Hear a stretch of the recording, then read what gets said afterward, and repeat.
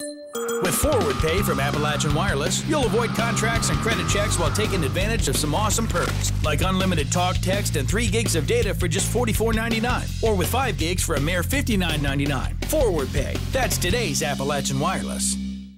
Just so you know, number 3 in Kentucky, there's over 700 elementary schools. Number 3. This morning, a celebration was held at Betsy Layne Elementary School, complete with a parade, after recent test scores placed them near the top in the state. And Betsy Layne Middle School students marched as well, celebrating their number 5 ranking.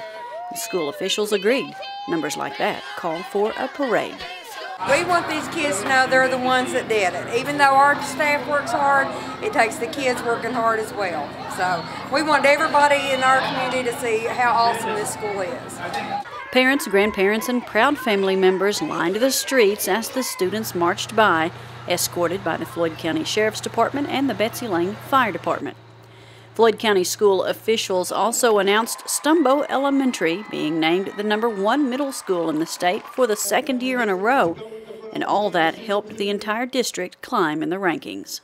It was one of our things that we wanted to do is be a top 10 school district, and that was a goal that we set several years ago, and now we're there. Stumbo and Dr. Webb led the parade with a sign that will be soon placed alongside roads leading into Floyd County, displaying the district's number 6 ranking, which is an amazing turnaround for a district that was once in trouble. 17 years ago when I came on board, things were not so good. And I was appointed by state management, and I saw our district go from ranking in the 170s, and now we rank number 6 in the state of Kentucky. So all of our faculty and staff has just done a wonderful job. Following the parade, students, faculty, and family members were treated to a free concert in the gymnasium. Reporting in Betsy Layne for EKB News, I'm Shannon Deskins.